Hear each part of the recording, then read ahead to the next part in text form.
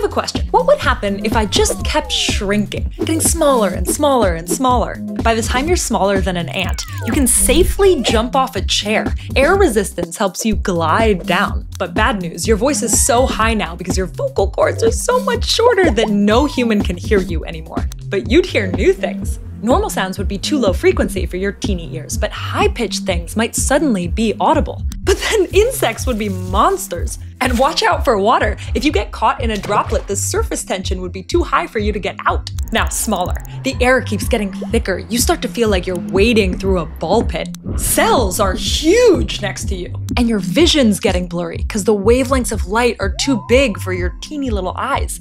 Still going smaller. Now you feel like you're being bombarded with air molecules moving around at 1,000 miles an hour. It's like you're inside a pinball machine.